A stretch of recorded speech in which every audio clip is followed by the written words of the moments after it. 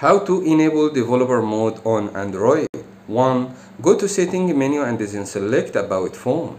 2. Continue scrolling until you find the section labeled build number. 3. Tap on the build number repeatedly until you receive a message that confirms your developer status by saying you have now become a developer. 4. When you encounter the notification indicating that you have been granted developer status, it signifies a successful activation of developer mode. This means that if you were attempting to install or utilize the application that necessary developer mode, you can now revisit that app and enjoy full access to all the privileged developer options.